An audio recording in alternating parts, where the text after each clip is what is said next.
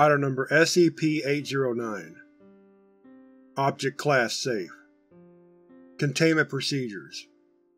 SCP-809 is to be kept in a secure storage locker in Site-19. No additional security beyond a standard keypad lock is necessary for containment.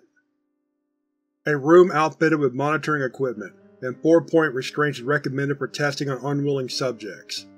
As of 2000, please contact Agent to confirm availability of SCP-809. Description: SCP-809 is a heavily stained and worn pair of leather boots, designated SCP-809-1 and SCP-809-2 for the left and right foot respectively. Forensic analysis of the boots confirms that the stains are composed of clay-rich soil and human blood.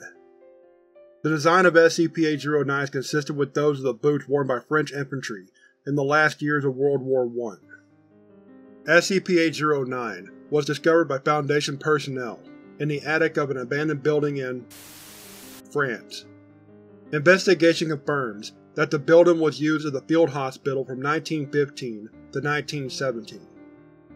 SCP-809 is activated by a subject donning both boots and closing his or her eyes for 5 to 10 seconds. Upon activation, subjects experience a vision from the point of view of a French corporal in battle. Doctors and both amateur military historians have identified the setting as one of the innumerable trenches dug along the French-German border during the war. Activation may be achieved under sedation, as long as the subject's eyes are closed. While minor details differ from separate tests, the general outline of each vision remains constant. Subjects relive the experience of a French infantryman being stabbed repeatedly through the abdomen by the bayonet of a German soldier, followed by approximately 7 hours lying in the bottom of the trench, before expiring from blood loss and trauma due to various internal organs. Upon death in the vision, the subject will awaken. To an outside observer, the entire experience lasts only 40 to 60 seconds. SCP-809 has been confirmed to induce severe post-traumatic stress disorder in 80% of subjects upon the first use, 95% of subjects upon a second use, and 100% of subjects after 3 or more uses. Data collection is ongoing, but preliminary results consistently indicate permanent insanity after 5 to 7 uses. Class A amnestics are available upon request to personnel with Level 1 security clearance or higher who have been volunteered for testing.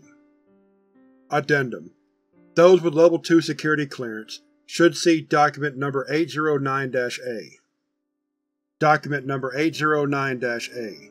As of 2000, ownership of primary access privileges to SCP-809 has been given to Agent for use in interrogation of suspected GOC and ORIA agents.